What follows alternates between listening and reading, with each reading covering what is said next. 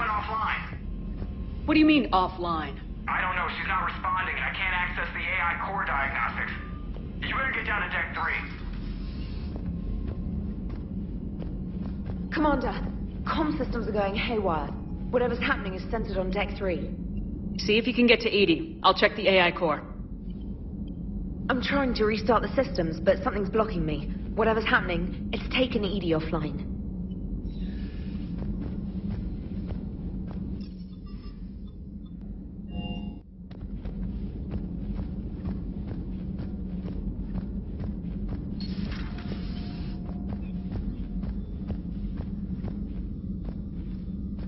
Automated systems have the fires contained. It should be safe to enter. We'll follow your lead. Joker, what's that sound? Fire extinguishers, Commander. Could be an electrical fire, or something.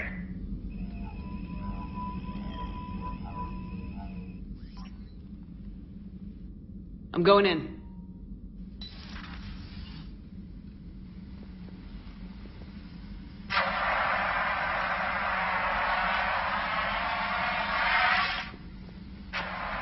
Edie, talk to me.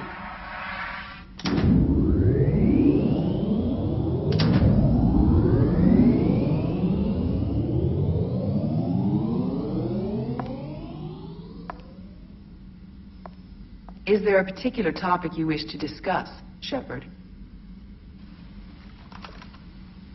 Edie, Yes. you're in Dr. Eva's body. Not all of me, but I have control of it. It was not a seamless transition. A transition? You blacked out on us for a while there. Correct. When we brought this unit on board, I began a background process to search for its information on the Prothean device. This eventually triggered a trap.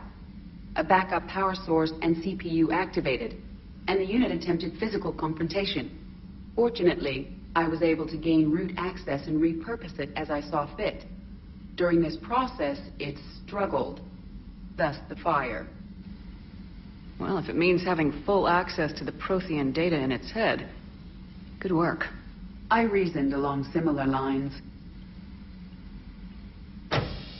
So if you're in there, are you still in the ship? I exist primarily within the ship. For optimal control, this unit should remain within Normandy's broadcast or tight beam range. Are you planning to take that body somewhere? Normandy's weaponry is not suited to every combat situation.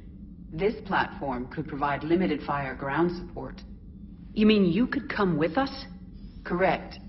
This body could accompany you to areas the Normandy cannot reach.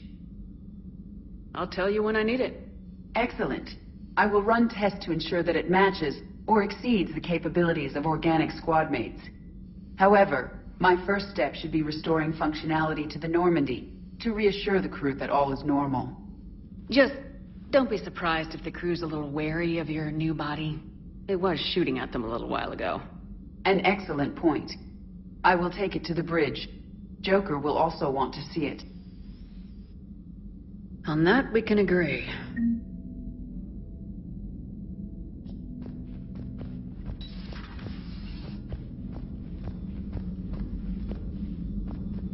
Was that Edie who just walked by? Yes, it was. Oh, Joker is going to have a field day with that. Everything okay down here, Doctor? The Alliance team cleaned up and restocked, but it's still my old med bay.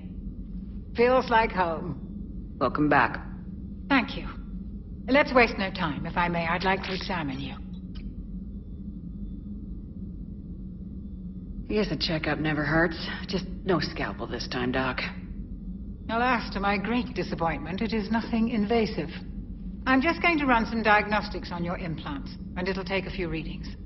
The procedure we did for your scarring has produced a lovely synthetic protein overlay. And your body has accepted the implants quite nicely. It did better. Sure didn't come cheap. That's it. You're the picture of health. Do you ever regret working for Cerberus? We didn't work for them. We used them. If I were to feel anything, it would be guilt. We took their money, took their best people, took their best ship. We used them to defeat the Collectors, and now we are using their resources against them. So no, I don't regret it one bit. You never mentioned any of your family. None to speak of, really. I'm the last of a prestigious line of medical professionals. The Alliance is my spouse, and you're all my children. I'm blessed with many close friends. But with each Alliance vessel taken, I lose one or two. We need to end this war. I'll see you around, Doctor. Take care, Shepard.